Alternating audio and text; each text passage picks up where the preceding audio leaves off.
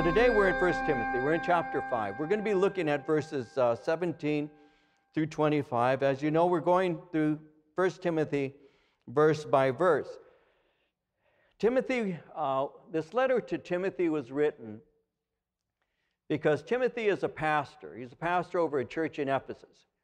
And if you have been with me through our journey through 1 Timothy, you know that Ephesus was a very big city. It was a very pagan city. And the church was a very powerful presence in this very pagan city. So Paul has been writing to Timothy as a pastor instructions concerning how to conduct himself in the house of God. He's been sharing some of the needs that the church has. He's been speaking pertaining to some of the things that are happening, including bad doctrine that has been creeping in. He's been helping him to establish certain guidelines for leadership and things. And so we're picking up here in chapter 5 as Paul is continuing his instruction.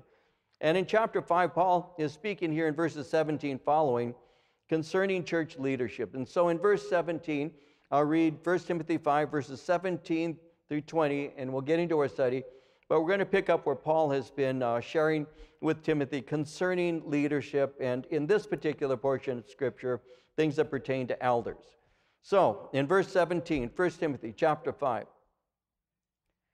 let the elders who rule well be counted worthy of double honor, especially those who labor in the word and doctrine. For the Scripture says, you shall not muzzle an ox while it treads out the grain, and the laborer is worthy of his wages. Do not receive an accusation against an elder, except from 2 or 3 witnesses. Those who are sinning rebuke in the presence of all, that the rest also may fear. So again, Paul is dealing with problems in the church, and he's instructing Timothy concerning a variety of things. In chapter 5, last time we were together, we noted how that Paul instructed him concerning bringing correction, and he had spoken to Timothy about how to correct an older man, how to correct an older woman, how to correct a younger man, and how to correct a younger woman. So he began to speak concerning correction. Then he spoke concerning how to care for the widows, and especially was pertaining to the widows in financial need. He gave to Timothy requirements related to these widows receiving support from the church. And so that's what we've been looking at as we come up to this verse here, or these verses. So now he's moving on to address the honor that is due to faithful elders who are serving in the church. Now, notice in verse 17 how he begins by saying, let the elders who rule well be counted worthy of double honor.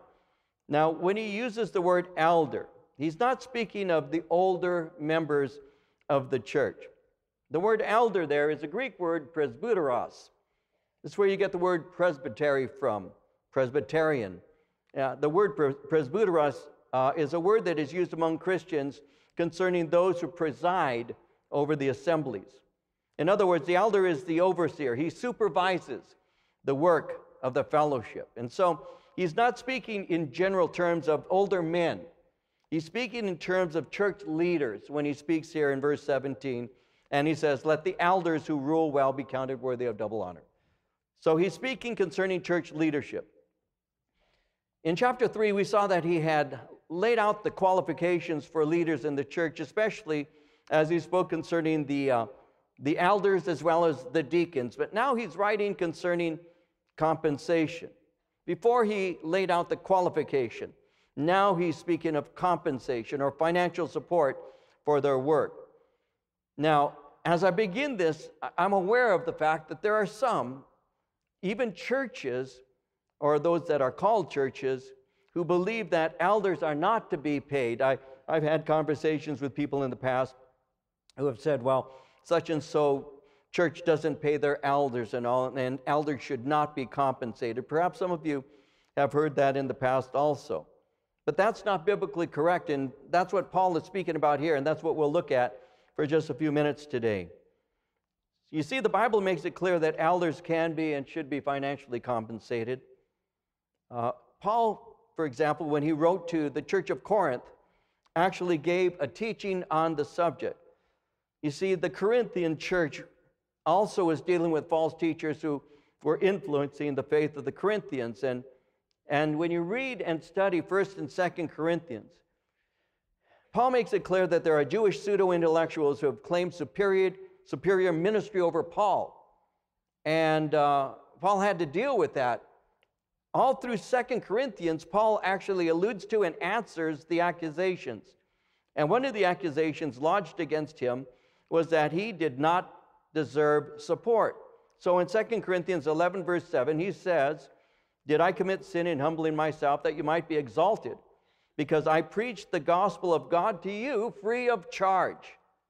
So he was speaking concerning the fact that some were saying he preaches free of charge because he doesn't and shouldn't receive any compensation. But in 1 Corinthians, he addressed his right to financially be supported by those he ministered to. In 1 Corinthians 9, verses 3 through 5, he said, "My defense to those who examine me is this: do we have no right to eat and drink? Do we have no right to take along a believing wife, as do also the other apostles, the brothers of the Lord and Cephas? Or is it only Barnabas and I who have no right to refrain from working?" He went on in chapter 9, verse 11 to say, "If we have sown spiritual things for you, is it a great thing if we reap your material things?" In other words, spiritual food as well as spiritual service is to be valued as well as supported. And that's what he was saying. He went on in verses 13 and 14 to say, "Do you not know that those who minister the holy things eat of the things of the temple, and those who serve at the altar partake of the offerings of the altar? Even so, the Lord has commanded that those who preach the gospel should live from the gospel." So proper compensation is the right of any minister of God who is faithfully serving the Lord. And those who are taught by pastors and teachers are to support those who instruct them. In Galatians 6, verse 6, it says, "Anyone who receives instruction in the word must share all good things with his instructor." So if you're growing and benefiting from ministry, should you not support it? In 1 Corinthians 9:12, Paul said it like this. He said, "If others are partakers of this right over you, are we not even more?" In other words, the idea of compensation for those who give services is not new to you. It's not unique. Others benefit from your finances, and they do so constantly. You pay taxes, you rent or purchase homes, transportation, you enjoy entertainment, you go to games, you pay for parking, you purchase food and souvenirs, you go out for meals, you give tips to the servers. That's not a foreign concept to you.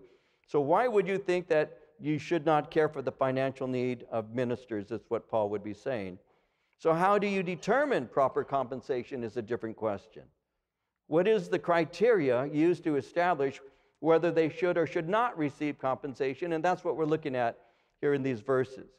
So in verse 17, let's look at that together. Verse 17, "Let the elders who rule well be counted worthy of double honor, especially those who labor in the word and doctrine." Again, Paul's referring to church leaders, especially any officers to whom the management and government of the church has been entrusted. So as a pastor, Timothy is to determine proper compensation for ministers. And Paul is establishing guidelines to determine this compensation. So he says, "Let the elders who rule well." We can look at that. When it says, "Let the elders who rule well," let the elders who preside or manage the spiritual interests of the church, those who rule well. The word well means who rule honestly or excellently, properly. So there's no room for blame. His testimony is good, both inside and outside of the church. And so if he's ruling well, presiding honorably, he's worthy of what is called double honor. Now, what is double honor? The word honor there is the word honoraria. We use the word today. We speak of honorariums and all. It speaks of monetary honor. And so when he speaks of double honor, it's a dual application. It speaks of monetary honor as well as the respect that he should receive from the congregation. The word honor speaks of the honor that one has by reason of the rank and state of office that he holds. So he's saying, pay those who rule well and work to the point of exhaustion proper compensation. Well, there are those who would argue about that. They say, why should we?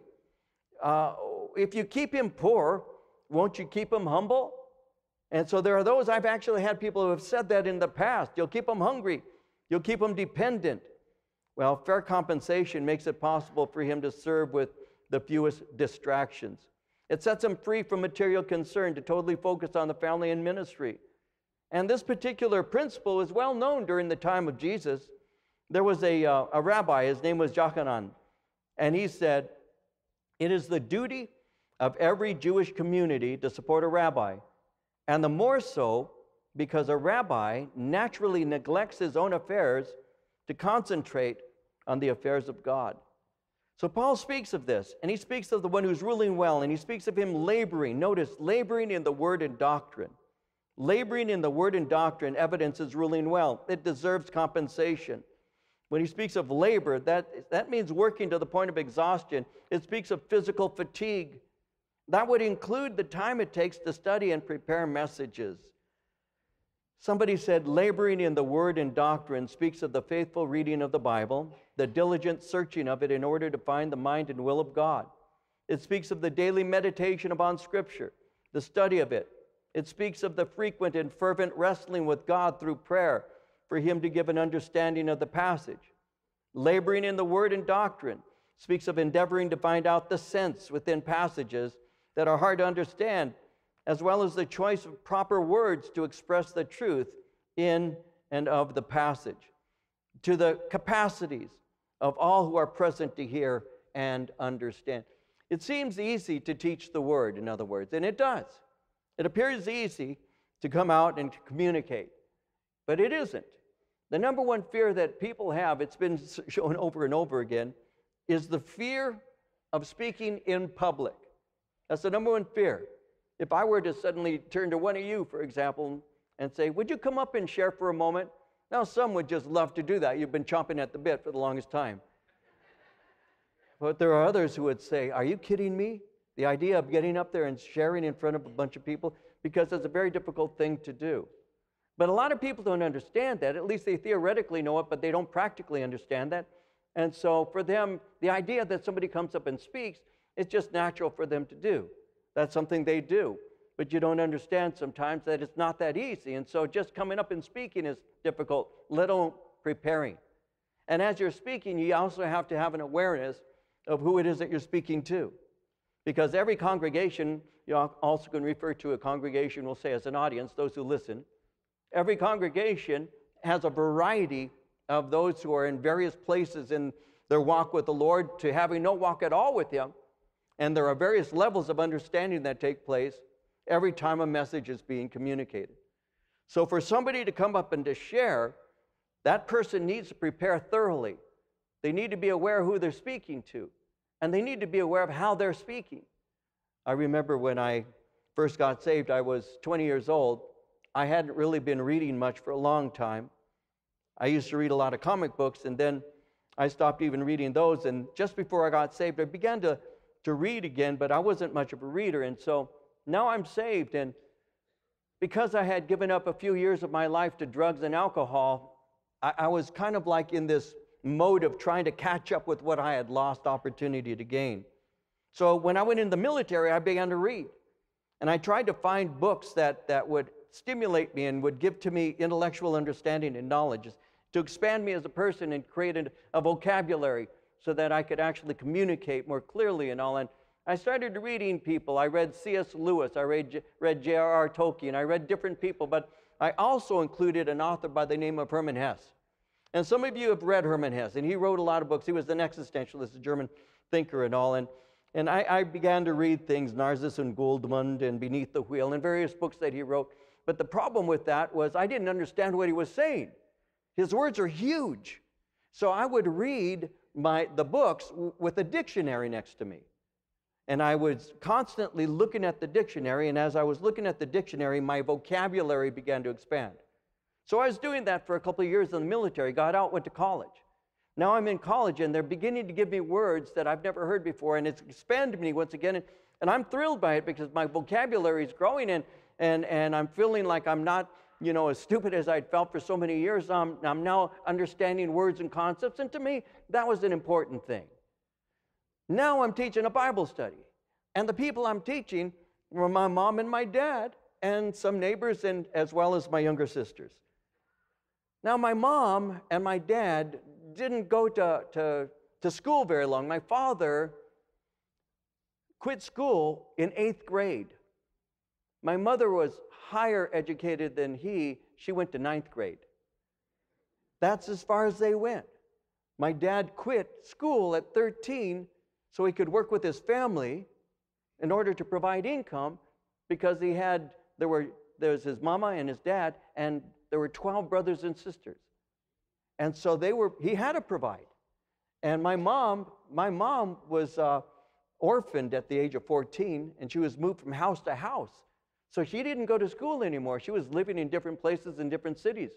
My mom and dad got married 1 month past my mom's 17th birthday. Daddy was 20. So they didn't go to school. My dad was a reader. He read the Reader's Digest all the time. He read the newspaper, various things like that. But my dad and mom had a minimal education, and now their son's going to college. I think I was the first one of the family that actually went to college. And they were real thrilled that their son was going to college. And now I'm teaching Bible studies. And I'm sitting in the front room, and I've got mom and dad, my sisters, a couple of neighbors, anybody I could bribe, and they're in there listening to me. And as I'm sharing, I'm using my new vocabulary, my newfound words that I'm gaining from school and all. And I still remember as I was there speaking about the Jewish Tetragrammaton. And my dad looks at me, and the Spirit of the Lord speaks to my heart. I've never forgotten this. The Holy Spirit said, "Look at your dad. He's very proud of you." And I looked at my dad. He's sitting there with a Bible on his lap, and he's got this big dad smile. He says, "He's very proud of you. He doesn't understand a word you're saying." I have never forgotten that. That's a fact. That's a truth. I'm not lying, making that up. That's the truth. It isn't that my papa wasn't smart. My dad was very smart. My mom took me, I said this once before when mom was still alive, she took me aside to tell me off. "You know, we're not stupid." I smiled at my mom. I said, "No, I know you're not stupid, dummy." No, I didn't say that. I didn't say that. I only thought it. No, I smiled. I said, "No, Mom, I know that." She says, "Well, you're making us look stupid." I said, "No, Mom, I'm not. I'm sorry if it appears that way. And even now, I'm sorry if it sounds that way." It was just what I was trying to learn. I was trying to learn to communicate so that people could learn. And my pastor, Chuck, said this. He said, "You need to put the cookies on the shelf where the children can reach them." And all he meant when he said that wasn't the demeaning of people. He said, "Know who you're speaking to. Your studies ought to be of such nature that a 13-year-old listening can get it, as well as a college professor." In this church, we have doctors and we have lawyers, high-educated people in education. We also have people like my mom and dad and everything in between, people who are respected for their intellect but may not be highly educated. And so Chuck taught us, he said, just make sure that you don't get arrogant, that you don't get haughty, that you don't try and appear to be some intellect, when in fact, the Word of God ought to be spoken to congregations so that every person can walk away knowing Jesus better. And that's the work of a man who labors in the Word and doctrine. That's what Paul basically is pointing to. He said, you compensate the individuals because their work is so difficult, because they're taking God's Word, and with power of the Holy Spirit, they're handing it to people. And it takes labor to be able to realize how to present that truth. And the elder is not to be a lazy man. The elder is to be somebody who works, and he works to the point of exhaustion. Jesus obviously is the greatest example of somebody who worked tirelessly. I was looking into the Gospel of Mark, and I was looking at one day, just one day, of the activity of Jesus Christ to illustrate the fact that he worked to the point of exhaustion. And when you look in Mark, in chapter 1, verses 21 through 35, it records a single day of his ministry. And in that day, in one day, Jesus taught in a synagogue. He performed an exorcism. He healed Simon Peter's mother-in-law, which got Simon Peter pretty mad. I think that's why he denied Jesus later on. And after sundown, I'm kidding, and after sundown, he healed many who were sick. He delivered demon-possessed people. He went to bed, and in the morning, he rose before daylight, and then he went to a quiet place to pray and started a new day. That was Jesus. He worked hard. Paul was a hard-working minister. In Acts 20, verse 7, Luke records on the first day of the week, when the disciples came together to break bread, Paul, ready to depart the next day, spoke to them and continued his message until midnight. So ministry is made up of many hours, and ministry can be truly exhausting. It's not a place for those who are not willing to work to the point of exhaustion. A lot of people don't understand that. Once again, they think that a pastor basically plays golf 5 days out of the week and comes and shares whatever's on his heart on a Wednesday or on a Sunday or whenever he speaks. That's just not true at all. And it's not just the spiritual, though it's the studying and all, but it is also just the physical labor that's involved. And again, some people don't understand that many years ago now, about 33 years ago now, we used to have a building on Grove Street in Ontario. It's an industrial building that we were renting. And we had offices there, a couple of classrooms for the children, and we had a hall that sat 120 people. And we used it for our Wednesday night as well as our Sunday night services. And it was, the hall had chairs, 120 chairs, and they didn't attach. They were independent, individual chairs. And it was a Wednesday night, I still remember, as everybody had left, and the chairs, when you get up and you slide out, a lot of the chairs were in disarray and all. And I was there, and I was walking into the back when a young man approaches me and begins to speak to me. He was the last member of the Bible study that was there that night, and he said, "Pastor, I want to speak to you about ministry." And I said, "Of course, what would you like to talk about?" And he started wanting to share with me he said, "I feel called by God to be a pastor." And I said, "Really?" And I began to straighten out the chairs. We had 120. And I was going from row to row, straightening them out, hooking them together, putting them, in rows, as he kept telling me how he wanted to serve the Lord. He never touched one of the chairs. He just walked alongside of me as I straightened them all out. And I smiled within, and I thought to myself, one of the things you don't understand about ministry is it's work. It's work. It's not just standing up there talking. It's the other things that are involved. It's everything. And a laborer works until exhaustion. And Paul is saying, you look at the minister, Timothy, it's not just the potential. You see, a lot of times the word potential is one of the most damaging words you can use when you're speaking of somebody who has certain eloquence or abilities, because many people never rise to their potential. It's not just the potential, it's the actual. It's what they're doing. He says, so you look and you see who it is who is working, who it is who is serving, who it is who is laboring in the word as well as doctrine. And these are the ones that you compensate with double honor. He says they labor in the word and doctrine. So when it speaks of someone laboring in the word and in doctrine, it speaks of the content of the teaching as well as its impact. Now the content is found throughout the scripture. Matthew 28, Jesus speaks concerning the Great Commission. He goes, go into the world and make disciples, he said, teaching them to observe all things that I have commanded you. And so the content is teaching the word of God, the all things, from Genesis to Revelation. So he believes and he studies and he presents the Bible as God's word. He labors as he prepares his studies. In 2 Timothy, Paul said it like this in chapter 2, verse 15. Study to show yourself approved to God, a worker who does not need to be ashamed, rightly dividing what he calls the word of truth. Rightly dividing it. In Ezra, chapter 7, verse 10, it says, Ezra had prepared his heart to seek the law of the Lord and to do it, and to teach in Israel statutes and judgments. He prepared his heart to seek the law and to do it. It's the content of the preaching and the teaching, but it's also the impact. You look around, Paul says to Timothy, and look and see the impact of this person's teaching. When they're hearing him teach, do the people begin to love the Lord more? Do the people begin to love others? Are they encouraged to serve? Is the group that they're with healthy? Is there a love amongst the people? Do they have servants' hearts? And are they evangelistic? Do they reach out to the lost? Is that person's teaching provoking you to know Jesus and to love him more? In John 17:3, Jesus said, "This is life eternal, that they might know you, the only true God, and Jesus Christ, whom you have sent." And so he says, this is the fruit. This is how you know.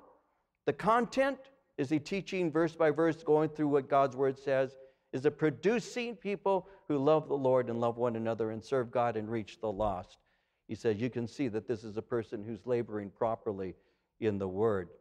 He goes on in verse 18 as he speaks of compensation, and he uses scripture when he says, the scripture says, you shall not muzzle an ox while it treads out the grain, and the laborer is worthy of his wages. Interestingly, he quotes scripture from both the Old as well as the New Testament. The Old Testament reference is Deuteronomy 25, verse 4. The New Testament is the words of Jesus in Luke 10, verse 7. So, somebody once said, if in the law of Israel there was a special reminder to God's people that the very animals that labored for them were not to be prevented from enjoying the fruits of their labors, surely men who have faithfully devoted themselves as God's servants to their church family should be treated with generosity and dignified with special respect and honor. Even as Jesus said, the laborer is worthy of his wages. So on the one hand, this is an elder who rules well, but what happens when an accusation is lodged against that elder? Well, he goes on in verse 19, do not receive an accusation against an elder except from 2 or 3 witnesses. Those who are sinning rebuke in the presence of all, that the rest also may fear. Now notice what he says. First he says, do not receive an accusation against an elder. The word receive is a word meaning admit or entertain. Ultimately, every church will have members who bring accusations against leaders. It's the nature of the work. There are many opportunities to fail to lead properly. And there will always be disgruntled members who bring accusations. Always. Of course, there must be a way to deal with an elder who does act wrongly. Being in a position of authority doesn't mean they can't abuse it. But the question is, how do you deal with an accusation against the leader? Are they to be automatically considered guilty until proven innocent? Is the accusation to be believed simply because it's been made? We live in a society that the people would answer and say, yeah, if it's been said, it must be true. That's the way it works today. We're going through that right now in our political system. You see it all the time. It's in the news constantly. Accusations that are believed simply because they were made. And is that the way the church is supposed to operate? You see, the gospel is so important, it needs to be safeguarded against it being undermined. And bad elders bring a message into disrepute. It undermines the message of the gospel, a gospel message that states that if you adhere to it, your life is transformed. But every accusation needs to have a basis for it being made. What is to be done to protect the gospel, protect the church, and yet deal with real sin is the question. Well, he says accusations are to be allowed, but must be given by 2 or 3 witnesses. Timothy is not to receive an unsubstantiated accusation. Under Jewish law, this was a requirement. In Deuteronomy 19, verse 15, 1 witness is not enough to convict anyone accused of any crime or offense they may have committed. A matter must be established by the testimony of 2 or 3 witnesses. In 2 Corinthians, in the New Testament, chapter 13, verse 1, Paul said, this is the 3rd time I'm coming to visit you. And as the scriptures say, the facts of every case must be established by the testimony of 2 or 3 witnesses. So to even receive a charge, 2 or more must bring it verbally. That is to safeguard the elder from hostile members of the fellowship. I've been in the ministry for a while, and I can tell you that there is hostility. We all know that. It's a human fact. And sometimes people get upset because they believe that they were not treated properly. And sometimes they'll want to bring an accusation. And the way they do it very often will be through an anonymous letter or email. Or maybe a phone call where they don't want to give their name, but they want to let you know that so-and-so is doing such and such. But those are not to be received. And the Bible is very clear. It says it right here, verse 19. Do not receive an accusation against an elder, except from 2 or 3 witnesses. And so you can't receive those. You can't allow them. You know, people have approached me in the past. I remember one in particular. It's happened more than once, but this comes to mind. How I had given a study, and I was visiting with people in between service, and a man walks up to me and says, my name is so-and-so, and I've been attending such and so church, and he says, and I'm now coming here. I just began coming here, my family and I said, well, that's nice. And he says, but I want you to know that the pastor, and he gives me the name of the pastor has done this and that. And I said, and you're upset about the pastor? And he says, yeah. And I said, you know, I'm not to receive an accusation against him. I said, but what you're supposed to do is you're supposed to go and speak to him, because he's the one you have the problem with. I said, what good is pouring into me your concern when I can't help you? And if you don't resolve that concern, you're going to bring an infection into this church. So you need to go back and speak to the pastor that you feel has offended you, and you need to bring your concern to him, and you need to talk it out, pray it out. I said, I know your pastor. He's a very dear friend of mine, and I know he's a fair-minded man. So go back and speak to him. And when you go and you speak to him, if you still feel inclined that the Lord has led you out, then you're being led properly, and you won't create any problems in any new church that you go to. So he wasn't happy. He wanted to tell me all his problems. But I said, you need to go back to the elder that you're offended with, which is what Paul says. He went back. And 2 weeks later, I was in the front, and he walks up and he says, do you remember our conversation? And I said, yes, troublemaker, get out of here. No, I said, yes, I remember. And he says, I want you to know, I went back and I spoke to him. We resolved it. He says, we've reconciled, and I'm staying in my church. And I said, praise the Lord. That's how it's supposed to work, you see? It's easy for us to come up and say, I don't like the way he looked at me. I don't like the way he didn't hug me. I had someone angry and spreading things about me because he said I didn't hug him.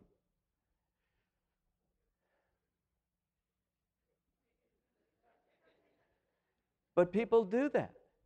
I mean, it's just amazing. And there's always someone who will listen to it because, oh yeah, and that's how it works. But that's not how it works in Scripture. That's how it works in the world. That's how you disturb and disrupt. That's how you sow seeds of discord. That's the way that you do the enemy's work, but not in the church.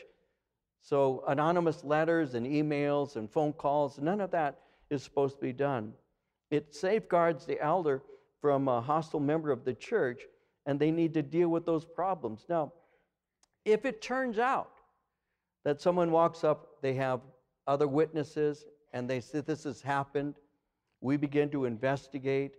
It's well known. People all know this is taking place. It's well known. Then he gives us what we're to do. Verse 20, those who are sinning rebuke in the presence of all, that the rest also may fear. And so when it is received, it proves to be true. It's dealt with in a public fashion. If it's private, it's dealt with privately. If it's public, it's dealt with openly. In Galatians chapter 2, verses 11 through 14, it reads, when Peter came to Antioch, Paul is writing, I opposed him to his face because he was clearly in the wrong. Before certain men came from James, he used to eat with the Gentiles. But when they arrived, he began to draw back and separate himself from the Gentiles because he was afraid of those who belonged to the circumcision group. The other Jews joined him in his hypocrisy, so that by their hypocrisy, even Barnabas was led astray. When I saw that they were not acting in line with the truth of the gospel, I said to Peter in front of them all, you are a Jew, yet you live like a Gentile and not like a Jew. How is it then that you force Gentiles to follow Jewish customs? He said, I confronted him in front of them all. When it's openly known, it's dealt with openly. And in doing so, the church learns that there's no respect of persons. Everybody is under the same word, and the word is applied universally. Now, it's so serious. Notice verse 21. He says, I charge you before God and the Lord Jesus Christ and the elect angels that you observe these things without prejudice, doing nothing with partiality.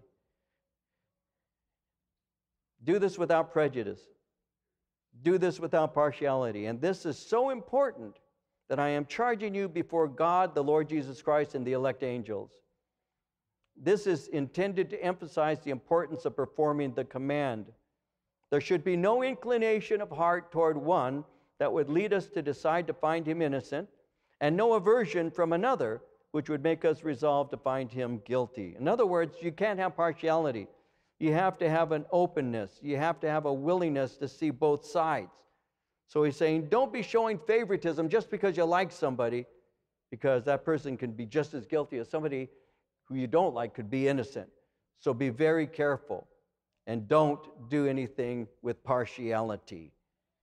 Now, he goes on in verse 22, do not lay hands on anyone hastily, nor share in other people's sins. Keep yourself pure. And so, the laying on of hands. You know, there have been many times I've wanted to lay hands on people, but this is in a different way. Laying on of hands is the practice of recognizing and ordaining a minister. It's the impartation. It's a picture of the impartation of ministry. And so you lay hands on somebody, and it's a picture of God ordaining them into ministry. And so the laying on of hands is recognizing and ordaining ministers. And so Timothy is to take the proper amount of time to allow them to prove themselves. You don't lay hands on anyone suddenly. A lot of times people will come to a church, and immediately they'll speak about where they came from and how many things they did there. And you may have a need for a music minister, or you may have a need for some kind of administrator, or some help in the ministry. You may have that. And so you say within yourself, oh, great, the Lord has provided. We have somebody who's talented and experienced. Paul is saying, don't do that. He's saying, you're not to lay hands on anyone suddenly. Give them opportunity to prove themselves. They need to prove themselves to be faithful and industrious. Not only that, but it takes time for the church to recognize them too, to see them as somebody that can be a leader in the church. I was speaking at a pastor's conference many years ago, and I was sharing with the pastors how some pastors have a tendency of going to churches and seeing particular members there that are serving. We'll say they'll see a worship leader that they really like, and they'll offer them a job, and they'll say, "Come on and work for me, and I'll pay you more than what you're receiving." That is spiritual headhunters. We used to have a brother in our fellowship a number of years ago. Now it's been a few years, who was literally conceived and born in this church. He grew up in this church. He is very educated, got his degrees, got his master's degree in theology, and I handed him ministry. And he was performing ministry with the young adults. And it was a growing and a very good ministry. But he comes and speaks to me one day, and he says to me, I've been approached by such and so church to become their youth minister there. And I said, and what do you sense? He says, well, at the moment I'm just letting you know. And I said, well, okay, thank you for letting me know. And he kept on serving here, and we had him as part-time, and we were paying him, and the whole 9 yards. He had a good ministry. And then one day he approaches me, and he says to me, I was once again approached by these people. What they're doing is they sent people to attend his Bible study, and then afterwards they approached him. He had a meeting with the pastor and pastoral staff. Long story made short, they hired him from underneath us. It was a spiritual headhunting kind of thing, where they sent scouts out to select him, offered him better than what he was receiving, and he moved on. And I still remember telling him, again, I knew him from the time he was born. And Gave them a lot of opportunities and a lot of training. And I said, I want you to think of something. I said, if you take this position, which he did, I said, if you take this position, I want you to realize that here, you're like my son. Over there, you're an employee. Don't forget that. Because you will be treated as an employee. You will be. Which is exactly what happened. I said, if someone can come into a church and steal you because they want to fill a position, they don't love you. Keep that in mind.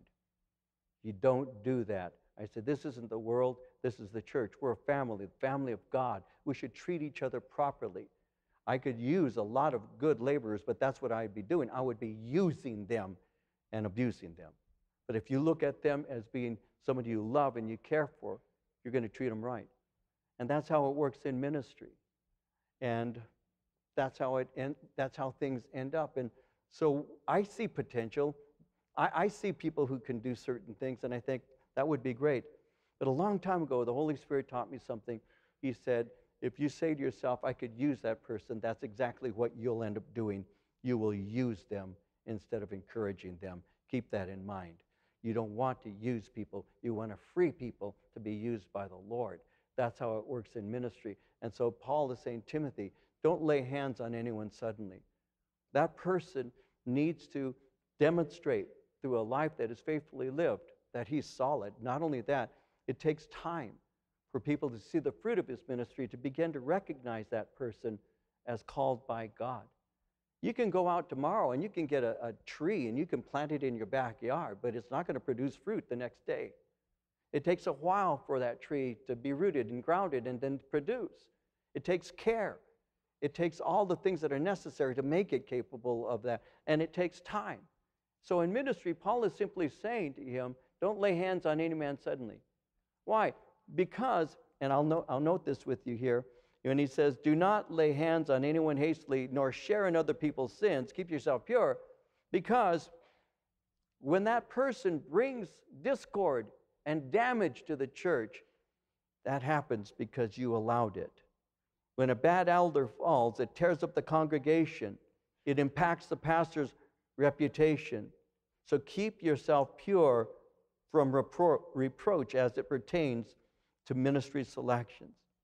Then he goes on in verse 23, and you can see these are all practical. Verse 23, no longer drink only water, but use a little wine for your stomach's sake and your frequent infirmities, which is why I haven't been feeling well, and I've got a case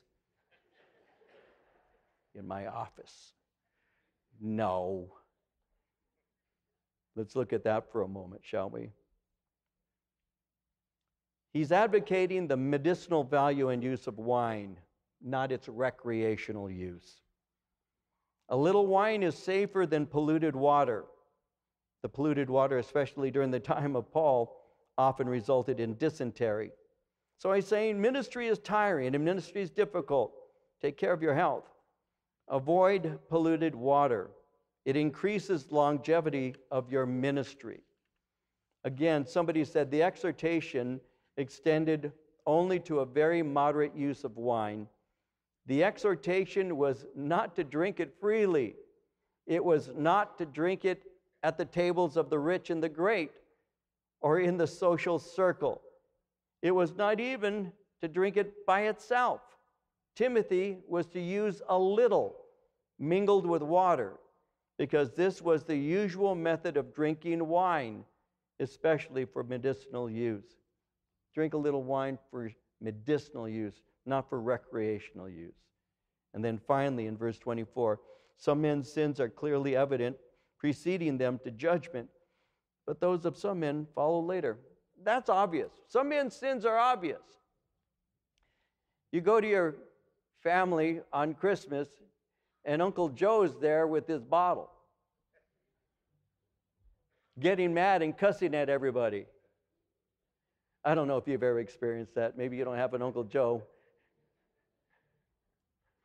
Getting all mad, saying dirty things. Some men's sins are evident. You sit in the front in the car and you turn to the kids. No, you know, Uncle Joe's here today, and sometimes he gets a little loud. You're preparing him. So I've told Marie, I might as well give it away to you. You'll never see this. So all Marie has to do is look at me, and I'll smile, and I'll go, yep, let's get out of here. Just a little sign, yep, time to go. It's not that you're self-righteous and better, by the way. It's that you just don't want to be around a lot of the tension. Because some people's sins are evident. You see it. But some follow after them. That's interesting. Because some people's sins are hidden real well. You don't even know what they're really like. They're so pleasant in church. They smile so much. They're nice. I like to give illustrations that are over 30 years old. That way the person who was involved in them has been gone a long time. And he doesn't think I'm speaking about them. So here's an old illustration. Marie and I are invited to somebody's house. We go to their house, and the wife has taken time to hand paint scriptures on the different ornaments that she's putting on the tree. So she's writing scriptures, and it's very sweet. She's got all kinds, and the husband's sitting there smiling at us with a gentle smile, talking very softly, making himself look like a great guy. And then later on, we're told that he got mad, and he took every one of those ornaments and he smashed them, threw them against the wall, and it turns out that this man was abusive. You wouldn't have known it. When you talked to him, he was a nice guy. He was quiet. He was a nice guy, very hospitable, wanting to help at the church. But behind closed doors, different man entirely. I still remember a couple's retreat that we went on over 25 years ago now, where somebody came and said, Pastor, we've got a problem you have to deal with. So I went to one of the rooms where the wife was sitting. She opened the door and she was seated on, she sat down on the bed, and her face was bruised because at the couple's retreat, her husband, who was a quiet, mild-mannered man, decided to beat her up at the couple's retreat. We've seen a lot of that over the years. Some men's sins are evident. They walk in and you know this guy needs Jesus. Sometimes it's the preacher, you just didn't know it. But there are others, I am telling you, and you know it, that their sins are hidden very well. You don't see them. And Paul's addressing that. It's very true. Some men's sins are clearly evident, preceding them to judgment. But those of some men follow later. They are not as evident. So he's saying, don't make snap judgments. Don't lay hands on somebody suddenly. Give them time to prove themselves. Because in time, over time, their true character will be revealed. Some sins take more time to be revealed, but they are. Now, someone said if they are men of bad principles or practices, they will be discovered in time. For there's nothing hidden that shall not be revealed. Time will make all things manifest, and their sins will be exposed. With this in mind, it is right to wait a while, and not to be quick in the reception of them into ministry. For otherwise, much mischief may be done to the souls of men, and much dishonor brought on the ways and teachings of Christ. Lay hands on no man hastily. Give them time to prove themselves. Again, what we're looking at is church order. This is the way churches are to operate. And you can use this, if you'd like, to judge the church that you're going to right now. And I think you should.